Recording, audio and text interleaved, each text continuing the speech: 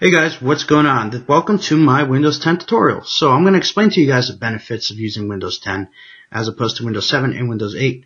First of all, Windows 10 is much faster, much more stable. I love it. I think it's the fastest operating system out of all three of them. Also, you will see that they added the start button at the bottom left again, but it's not the same start button we remember from Windows 7. It's more of the start button from Windows 7 and 8.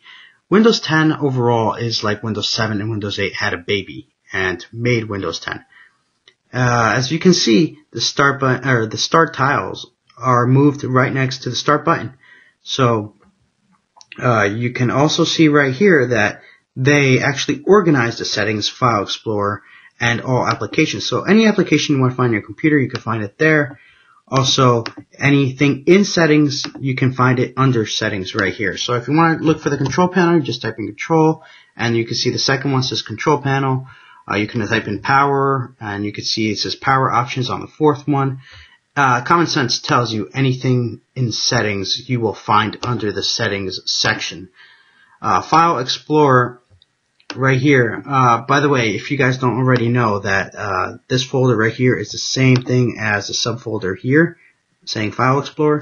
So this just saves you a step of a click, and you could just click the folder and it opens up the File Explorer. So right here you will see something that says recent files. So anytime you open up a file and you want to go back to it later, you will find it here, so you don't have to navigate to it. Very organized. I love it. Much better than Windows 7 or 8's layouts.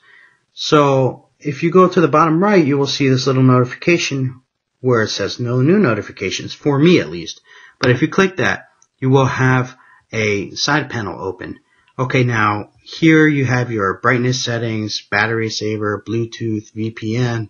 Also, this feature for the computers that turn into tablets, such as my computer, which I'm using the Dell XPS 12. When I want to go to tablet mode, I can go ahead and use tablet mode. They make it very, very easy. Now, if you want to go back to the regular mode, you just click that little notification symbol again and click tablet mode off. So that's very nice. Also, the tiles you can expand in and out, which is great. I love that. And Windows 10, like I said, is much faster and much more stable. And that is why I do want to keep it. I don't want to actually go back to Windows 7 or Windows 8. It just takes a bit getting used to at first. So if you're jumping from Windows 7 to Windows 10, it's kind of like a big jump, just like if you were to go from 7 to 8.1. But overall, once you get used to it, it's great. Now, if we go to the store, you will see that you still do need a Microsoft account to access the store and download anything you want. Also, if you want to search the web and Windows, that's what this section is for right here. So if you want to go to google.com, you can actually just type here Google, and you will see it comes up as google.com as a search suggestion. Also including everything in your computer that has to do with Google. So that's nice. This little settings button gives you this new feature called Cortana, which gives you reminders and all that stuff. I really don't need it. I don't use it. But for other people who might do a lot of business and things like that, this would be a pretty good suggestion. Otherwise, you could just use your phone, really. But right here is the provided feedback, so you could say what you like, dislike, ideas for Windows 10, and you can submit them and they will review them.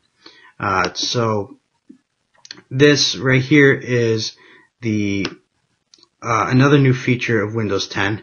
It's kind of like I want to say not like a full-on Siri from iPhone, but it does cool stuff like that. You can find things with your voice, undo all that cool stuff. I'm not really interested in that. It just makes things so much more difficult later on, for me at least. So I'm sure I don't want that. So if you click no on that, you will see this Bing preview. And these are just shortcuts to, news that's going on and all that. So that's really just a quick, fast tutorial of Windows 10. I really don't know much yet about it. I need to search some more.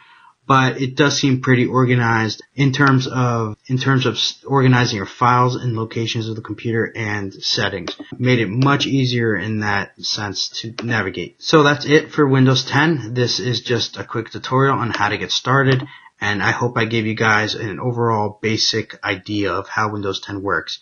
Like I said, it's kind of like Windows 7 and Windows 8 combined it and made Windows 10. In reality, that's what it is. So if I helped you guys out, please like, subscribe, and comment. Thank you guys. Peace out.